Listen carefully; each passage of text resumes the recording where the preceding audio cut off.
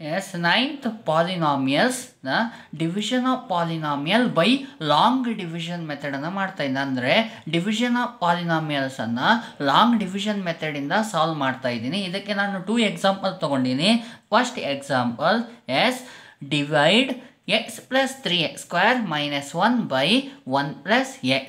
ಯಾವುದೇ ಪಾಲಿನಾಮಿಯಲ್ಸನ್ನು ಡಿವೈಡ್ ಮಾಡಿ ಅಂತ ಕೊಟ್ಟಾಗ ನಾವು ಆ ಪಾಲಿನಾಮಿಯಲ್ಸು ಸ್ಟ್ಯಾಂಡರ್ಡ್ ಫಾರ್ಮಲ್ಲಿ ಇದೆಯಾ ಅಂತ ಚೆಕ್ ಮಾಡಬೇಕಾಗುತ್ತೆ. ಹಾಗಾದರೆ ಸ್ಟ್ಯಾಂಡರ್ಡ್ ಫಾರ್ಮಲ್ಲಿ ಇದೆಯಾ ಅಂತ ಹೇಳಿದರೆ ಹೇಗೆ ಅಂತ ಹೇಳಿದರೆ ಆ ವೇರಿಯಬಲ್ನ ಪವರು ಡಿಕ್ರೀಸಿಂಗ್ ಆರ್ಡ್ರಲ್ಲಿ ಇರಬೇಕಾಗುತ್ತೆ. ಹಾಗಾದರೆ ಚೆಕ್ ಮಾಡೋಣ ಇದೆಯಾ ಅಂತ. ಇಲ್ಲಿ ನೋಡಿ ಎಕ್ಸ್ ಇದೆ ವೇರಿಯಬಲ್, ಪವರ್ ಎಷ್ಟಿದೆ 1 ಇದೆ.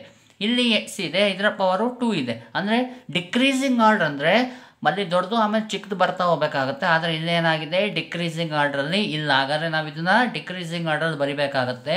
ಎಸ್ ನೋಡಿ, ಇದನ್ನು ನಾನು ಪಿ ಆಫ್ ಎಕ್ಸ್ ಅಂತ ತೊಗೊಳ್ತೀನಿ.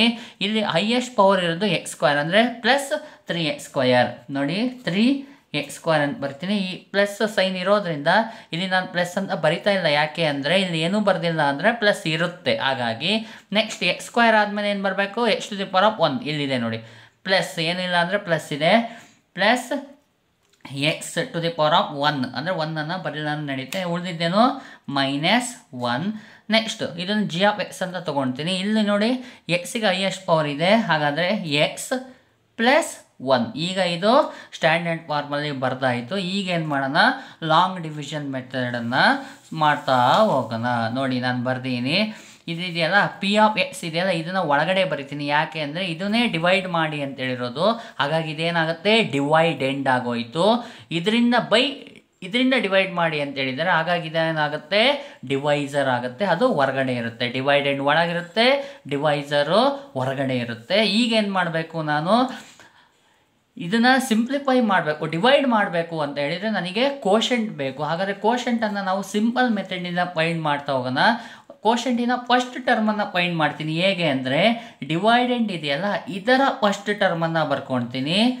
Plus 3x square. ಡಿವೈಡೆಂಡಿನ first term 3x square divide by ಡಿವೈಸರಿನ first term ಏನು ಪ್ಲಸ್ ಎಕ್ಸ್. ಈಗ ಇದು ಎರಡನ್ನು ಕ್ಯಾನ್ಸಲ್ ಮಾಡಿ, ಡಿವೈಡ್ ಮಾಡಿ. ಇದನ್ನು ಇನ್ನೂ ಸಿಂಪಲಾಗಿ ಡಿವೈಡ್ ಮಾಡಿ ತೋರಿಸ್ತೀನಿ. 3x ಸ್ಕ್ವೇರ್ ಅಂದರೆ ಏನು, X into X divide by ಎಕ್ಸನ್ನು ಹಾಗೆ ಬರ್ಕೊಳ್ತೀನಿ. ನೋಡಿ ಎಕ್ಸ್ ಕ್ಯಾನ್ಸಲ್ ಆಗೋಯ್ತು. ಉಳಿದಿದ್ದೇನು 3x. ಹಾಗಾದರೆ ಕೋಶೆಂಟಿನ ಫಸ್ಟ್ ಟರ್ಮ್ ಏನು ಪ್ಲಸ್ 3x. ಈ ಪ್ಲಸ್ 3xನ್ನು ಡಿವೈಸರಿನ ಎರಡೂ ಟರ್ಮಿಗೆ ಮಲ್ಟಿಪ್ಲೈ ಮಾಡಿ ಇಲ್ಲಿಗೆ ಬರಿಬೇಕಾಗುತ್ತೆ. ಎಸ್ ಮಾಡೋಣ. Plus into plus plus 3x into X ಮಾಡಿದರೆ 3x ಸ್ಕ್ವೇರ್ ಆಗುತ್ತೆ. ನೋಡಿ ಇಲ್ಲೇನಿಲ್ಲ ಅಂದರೂ ಕೋಎಫಿಷಿಯಂಟ್ 1 ಇರುತ್ತೆ.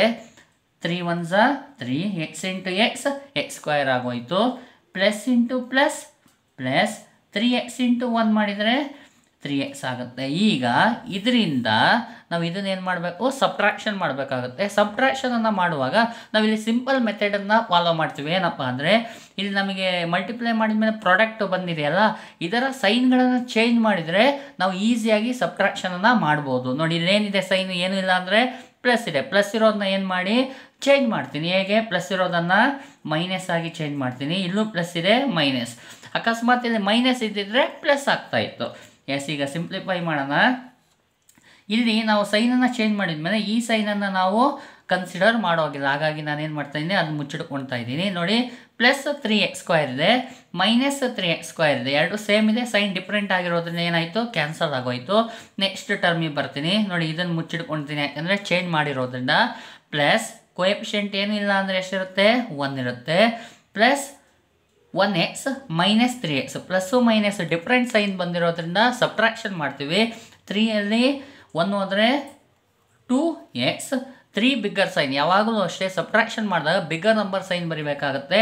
3 is bigger, therefore sign is minus 2x ಆಯಿತು. ಉಳಿದಿರೋದನ್ನು ನೆಕ್ಸ್ಟ್ ಕೆಳಗಡೆ ತೊಗೊಂಡ್ರೆ ಮೈನಸ್ 1 ಆಯಿತು. ಹಾಗಾದರೆ ನನಗೆ ಕೋಶೆಂಟಿಗೆ ನೆಕ್ಸ್ಟ್ ಟರ್ಮ್ ಬೇಕಲ್ವಾ. ಹಾಗಾದರೆ ಇದರಲ್ಲಿ first ಟರ್ಮನ್ನು ಬರ್ಕೊಳ್ತೀನಿ. S minus 2x divide by ನಮ್ಮ ಡಿವೈಸರಲ್ಲಿ ಫಸ್ಟ್ ಟರ್ಮ್ ಏನು 1x ಇದೆ. 1x means X. ನೋಡಿ ಎಕ್ಸ್ ಕ್ಯಾನ್ಸಲ್ ಆಯಿತು. ಉಳಿದಿದ್ದೇನು -2. ಹಾಗಾದರೆ ನನಗೆ ನಮ್ಮ ಕೋಶೆಂಟಿನ ನೆಕ್ಸ್ಟ್ ಟರ್ಮ್ ಸಿಕ್ತು ಏನು -2 ಬರ್ಕೊಡ್ತೀನಿ. ಈ -2 ಇದೆರಡೂ ಟರ್ಮ್ಗಳಿಗೆ ಮಲ್ಟಿಪ್ಲೈ ಮಾಡಬೇಕು ವಿತ್ ಸೈನ್. ನೋಡಿ ಮೈನಸ್ ಇಂಟು ಪ್ಲಸ್ ಮೈನಸ್, ಏನೂ ಇಲ್ಲ ಅಂದರೆ ಪ್ಲಸ್ ಇರುತ್ತೆ ಅಲ್ವಾ, minus into plus minus 2 1 2 ಎಕ್ಸಿಗೆ X ಬಂತು ಮೈನಸ್ ಇಂಟು ಪ್ಲಸ್ ಮೈನಸ್ 2 1 2 ಆಗೋಯಿತು. ಹಾಗೆ ನಾನೇನು ಮಾಡಬೇಕು ಸೈನ್ ಚೇಂಜ್ ಮಾಡಬೇಕು. ಮೈನಸ್ ಇರೋದು ಪ್ಲಸ್ ಆಯಿತು ಮೈನಸ್ ಇರೋದು ಪ್ಲಸ್ ಆಯಿತು. ಓಕೆ ಈಗ ನೋಡಿ ಎಸ್ ಚೇಂಜ್ ಆಗಿರೋದ್ರಿಂದ ಈ ಸೈನನ್ನು ಮುಚ್ಚಿಡ್ಕೊಳ್ತಾ ಇದ್ದೀನಿ. ಮೈನಸ್ ಪ್ಲಸ್ ಇರೋದ್ರಿಂದ ಸಬ್ಟ್ರಾಕ್ಷನ್ 2x 2xಲ್ಲಿ ಹೋದರೆ ಏನಾಯಿತು 0 ಅಂದರೆ ಕ್ಯಾನ್ಸಲ್ ಆಗೋಯಿತು. ನೆಕ್ಸ್ಟ್ ಇದನ್ನು ಮುಚ್ಚಿಡ್ಕೊಳ್ತೀನಿ. ಮೈನಸ್ ಪ್ಲಸ್ ಇದೆ ಸಬ್ಟ್ರಾಕ್ಷನ್ 2ಅಲ್ಲಿ 1 ಹೋದರೆ 1 2 is bigger therefore sign is plus. ನೋಡಿ ಇಲ್ಲಿಗೆ ಸ್ಟಾಪ್ ಮಾಡ್ತೀನಿ. ಯಾಕೆ ಅಂದರೆ ನೋಡಿ ನಮ್ಮ ಡಿವೈಸರ್ ಇದೆಯಲ್ಲ ಡಿವೈಸರಿನ ಡಿಗ್ರಿ ಎಷ್ಟಿದೆ 1 ಇದೆ. ಈ 1ನ ಡಿಗ್ರಿ ಎಷ್ಟಿದೆ 0 ಇದೆ. ಅಂದರೆ ಡಿವೈಸರಿನ ಡಿಗ್ರಿಗಿನ್ನ ರಿಮೈಂಡರ್ನ ಡಿಗ್ರಿ ಕಮ್ಮಿ ಇತ್ತಪ್ಪ ಅಂದರೆ ನಾವು ಅಲ್ಲಿಗೆ ಸ್ಟಾಪ್ ಮಾಡಬೇಕಾಗತ್ತೆ. Therefore this is reminder. ಇದು ಕೋಶೆಂಟ್ ಆಗಿರುತ್ತೆ. ಈ ರೀತಿ ನಾವು ಲಾಂಗ್ ಡಿವಿಷನ್ ಮೆಥಡಲ್ಲಿ ಸಾಲ್ವ್ ಮಾಡ್ಬೋದು. ನೋಡಿ ಸೆಕೆಂಡ್ ಪ್ರಾಬ್ಲಮನ್ನು ತೊಗೊಳ್ತಾ ಇದ್ದೀನಿ. Find the reminder ಒಬ್ಟೈನ್ಡ್ on dividing P of X is equal to X cube plus 1 by X plus 1. ಹಾಗಾದರೆ ಇದು ಸ್ಟ್ಯಾಂಡರ್ಡ್ ಫಾರ್ಮಲ್ಲಿ ಇದೆಯಾ ಅಂತ ನೋಡಿದರೆ ಆಲ್ಮೋಸ್ಟ್ ಸ್ಟ್ಯಾಂಡರ್ಡ್ ಫಾರ್ಮಲ್ಲಿದೆ. ಆದರೆ ಸಿಂಪ್ಲಿಫೈ ಮಾಡೋದಕ್ಕೆ ನನಗೆ ಡಿವೈಡ್ ಮಾಡೋಕ್ಕೆ ನಮಗೆ ಒಂದು ಸ್ವಲ್ಪ ಪ್ರಾಬ್ಲಮ್ ಆಗುತ್ತೆ. ಹಾಗಾಗಿ ನಾನು ಏನು ಮಾಡ್ತೀನಿ ಅಂದರೆ ನೋಡಿ ಹೈಯೆಸ್ಟ್ ಪವರ್ ಎಕ್ಸ್ ಕ್ಯೂಬ್ ಇದೆ. S X cube. ನೆಕ್ಸ್ಟ್ ಏನು ಬರಬೇಕಿತ್ತು ಎಕ್ಸ್ ಸ್ಕ್ವಯರ್ ಇಲ್ಲ. ಹಾಗಾಗಿ ನಾನು ಏನು ಮಾಡ್ತೀನಿ 0x² ಅಂತ ಬರಿತೀನಿ. ಯಾಕೆ ಅಂದರೆ 0 ಇಂಟು ಎಕ್ಸ್ ಸ್ಕ್ವೇರ್ ಮಾಡಿದರೆ 0ನೇ ಬರುತ್ತೆ. ಹಾಗಾಗಿ 0x² ಪ್ಲಸ್ 0x ಅಂದರೆ 0 ಇಂಟು ಎಕ್ಸ್ ಅದು ಪ್ಲಸ್ ಉಳಿದಿದ್ದೇನು 1. ಯಾಕೆ ಈ ಥರ ಬರದೆ ಅಂದರೆ ನನಗೆ ನೆಕ್ಸ್ಟ್ ಡಿವೈಡ್ ಮಾಡೋಕ್ಕೆ ಈಸಿ ಆಗಲಿ ಅಂತ ಅಷ್ಟೇ. ನೆಕ್ಸ್ಟ್ ಇದು ಸ್ಟ್ಯಾಂಡರ್ಡ್ ಫಾರ್ಮಲ್ಲಿ ಇದೆಯಾ ನೋಡಿದರೆ S X to the power of 1 ಇದೆ. Next X to the power of 0 ಏನೂ ಇಲ್ಲ ಅಂದರೆ 0 ಇದೆ. ಹಾಗಾಗಿ ಇದು ಸ್ಟ್ಯಾಂಡರ್ಡ್ ಫಾರ್ಮಲ್ಲಿ ಇದೆ. ಹಾಗಾದರೆ ಈಗ ನಾವು ಡಿವೈಡ್ ಮಾಡ್ತಾ ಹೋಗೋಣ. ನೋಡಿ ಎಸ್ ನಾವೇನು ಮಾಡಬೇಕು ಈಗ ಫಸ್ಟ್ ಸ್ಟೆಪ್ಪಲ್ಲಿ ಮೊದಲನೇ ಟರ್ಮನ್ನು ಬರ್ಕೊಳ್ತೀನಿ. ಎಕ್ಸ್ ಕ್ಯೂಬ್ ಡಿವೈಡ್ ಬೈ ಮೊದಲನೇ ಟರ್ಮ್ ಏನಿದೆ ಎಕ್ಸ್ ಇದೆ. ಎಸ್ ಎಕ್ಸ್ ಕ್ಯೂಬಲ್ಲಿ ಎಕ್ಸನ್ನು ಡಿವೈಡ್ ಮಾಡ್ತಾ ಎಕ್ಸ್ ಕ್ಯೂಬನ್ನು ಎಕ್ಸಿಂದ ಡಿವೈಡ್ ಮಾಡ್ತಾ ಇದ್ದೀನಿ. 3xಲ್ಲಿ 1x ಹೋಯಿತು ಅಂದರೆ ಉಳಿಯೋದೇನು X square plus X square. ಹಾಗಾದರೆ ಎಕ್ಸ್ ಸ್ಕ್ವೇರ್ ಈ ಎಕ್ಸ್ ಸ್ಕ್ವೇರನ್ನು ಇದಕ್ಕೆ ಮಲ್ಟಿಪ್ಲೈ ಮಾಡಿ ಪ್ಲಸ್ ಇಂಟು ಪ್ಲಸ್ ಪ್ಲಸ್ ಬರುತ್ತೆ. X square into X X cube ಆಗಿರುತ್ತೆ. Plus into plus plus X square into 1 X square ಬಂತು. ಈಗ ಸೈನ್ ಚೇಂಜ್ ಮಾಡೋಣ. ಪ್ಲಸ್ ಇದೆ ಮೈನಸ್ ಆಯಿತು ಪ್ಲಸ್ ಇದೆ ಮೈನಸ್ ಆಯಿತು. ಓಕೆ ಎಸ್ ನೋಡಿ ಪ್ಲಸ್ ಮೈನಸ್ ಇದೆ ಸಬ್ಟ್ರಾಕ್ಷನ್ ಎಕ್ಸ್ ಕ್ಯೂಬ್ ಅಂದರೆ ಏನಾಯಿತು ಕ್ಯಾನ್ಸಲ್ ಆಗೋಯಿತು. ನೆಕ್ಸ್ಟ್ ಇದನ್ನು ಮುಚ್ಚಿಡ್ಕೊಳ್ತೀನಿ. ಪ್ಲಸ್ಸು ಮೈನಸ್ಸು ಇದೆ ಸಬ್ಟ್ರಾಕ್ಷನ್ 1ಅಲ್ಲಿ 0 ಹೋದರೆ 1 X square 1 is bigger therefore sign is minus. ಇನ್ನು ಉಳಿದಿದ್ದನ್ನು ಕೆಳಗಡೆ ತೊಗೊಂಡ್ರೆ ಪ್ಲಸ್ 0x ಪ್ಲಸ್ 1 ಆಗಿದೆ. ಹೌದಾ. ಈಗ ನೆಕ್ಸ್ಟ್ ಇದರಲ್ಲಿ ಫಸ್ಟ್ ಟರ್ಮ್ ಏನು ಮೈನಸ್ 1 ಎಕ್ಸ್ ಸ್ಕ್ವೇರ್ ಆಗಿದೆ ಡಿವೈಡ್ ಬೈ ಫಸ್ಟ್ ಟರ್ಮ್ ಯಾವುದಿಲ್ಲಿ 1 ಇದೆ 1 ಬರ್ಕೊಳ್ತೀನಿ. ಎಕ್ಸ್ ಸ್ಕ್ವೇರ್ ಅಂದರೆ 2xಲ್ಲಿ 1xನ್ನು ಕ್ಯಾನ್ಸಲ್ ಮಾಡಿದರೆ ನೋಡಿ ಉಳಿಯೋದೇನು ಮೈನಸ್ 1x ಆಯಿತು. ಹಾಗಾದರೆ ನೆಕ್ಸ್ಟ್ ಕೋಶಂಟಿನ ಟರ್ಮು ಮೈನಸ್ 1x ಆಯಿತು. ನೋಡಿ ಮೈನಸ್ ಇಂಟು ಪ್ಲಸ್ ಮೈನಸ್ ಇಲ್ಲೂ ಕೋಎಫಿಷಿಯಂಟ್ 1 ಇದೆ 1 1 1 X into X X square ಆಯಿತು. Minus into plus minus 1 1 1 X ಉಳಿತು. ಸೈನ್ ಚೇಂಜ್ ಮಾಡೋಣ. ಮೈನಸ್ ಇರೋದು ಪ್ಲಸ್ ಆಯಿತು ಮೈನಸ್ ಇರೋದು ಪ್ಲಸ್ ಆಗೋಯಿತು. ಎಸ್ ನೆಕ್ಸ್ಟ್ ನೋಡಿ ಇದನ್ನು ಮುಚ್ಚಿಟ್ಕೊಂಡ್ರೆ ಸೈನ್ ಚೇಂಜ್ ಆಗಿದೆ. ಮೈನಸ್ಸು ಪ್ಲಸ್ ಇದೆ ಸಬ್ಟ್ರಾಕ್ಷನ್ 1x² 1x² ಸಬ್ಟ್ರಾಕ್ಷನ್ ಮಾಡಿದರೆ 0 ಕ್ಯಾನ್ಸಲ್ ಆಗೋಯಿತು.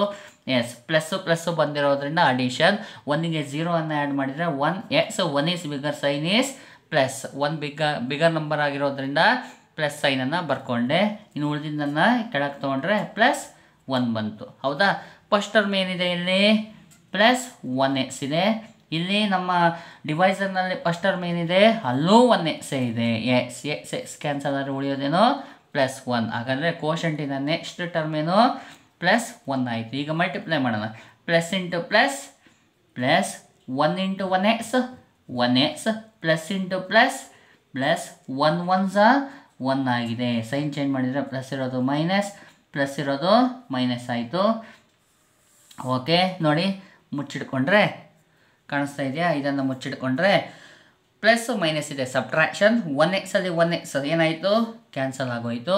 ಇದನ್ನು ಮುಚ್ಚಿಡ್ಕೊಂಡ್ರೆ ಪ್ಲಸ್ಸು ಮೈನಸ್ಸು ಸಬ್ಟ್ರಾಕ್ಷನ್ 1ನಲ್ಲಿ 1 ಹೋದರೆ ಏನಾಯಿತು ಕ್ಯಾನ್ಸಲ್ 0 ಆಗೋಯಿತು. Therefore reminder is 0. ಕೋಶಂಟ್ ಏನಾಗಿದೆ X square minus 1x plus 1 is the quotient ಆಗಿರುತ್ತೆ. ಹೀಗೆ ನಾವು ಲಾಂಗ್ ಡಿವಿಷನ್ ಮೆಥಡನ್ನು ಸಾಲ್ವ್ ಮಾಡ್ಬೋದು. ಪ್ರಾಕ್ಟೀಸ್ ಮಾಡಿ.